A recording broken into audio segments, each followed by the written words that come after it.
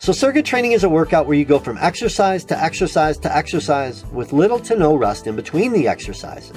An example would be doing a set of, say, 8 push-ups, then 8 bicep curls, then 8 squats. So that would be the first circuit, and you would do this circuit 3 times, maybe rest for a short time, and move to the next circuit of exercises. One of the benefits of circuit training is that it is highly time efficient. By keeping up a moderate to intense pace, you can complete a full body routine in about 20 to 30 minutes. Circuit training can improve your strength as well as your cardiovascular and respiratory fitness. By doing strength training exercises and having little to no rest, you're improving your muscular strength and muscular endurance. And you're keeping your heart rate elevated, which will work your respiratory system.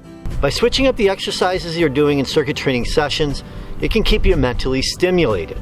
Many people, including me, get bored doing the same exercise routines over and over again. Changing exercises and trying new and more challenging movements stimulates your brain and can keep exercise interesting.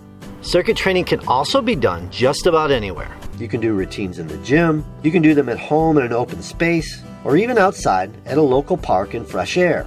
Circuit training sessions can burn a lot of calories. By keeping your body moving, it is using more energy. It's reported that most people can burn from 150 to 200 calories doing a 20-minute body weight only circuit training session. Circuit training can also be set up many different ways. You can use free weights, resistance bands, suspension trainers, or even doing body weight exercises. You can do each of the exercises for set time periods or for a set number of reps. So now let's go through a quick example of a circuit training session. The first circuit is push-ups, dumbbell bicep curls, and dumbbell squats. Do 8 to 10 reps per exercise and go through the circuit 3 times. Rest for a couple of minutes if you need to. Then the next circuit is side raises, dumbbell deadlifts, and jackknives. Again, 8 to 10 reps, 3 times through the circuit. Last circuit is tricep kickbacks, bent over dumbbell rows, and a single leg 3-cone touch to work your legs in balance. You would go through this circuit at whatever pace is best for you, using whatever weights are best for you, and resting when you need to.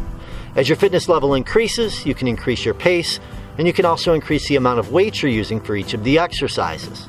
Alright folks, so that be the basics on what circuit training is and some of the benefits of doing circuit training. I'll link some other fitness videos right there for you. Till next time, I am out of here.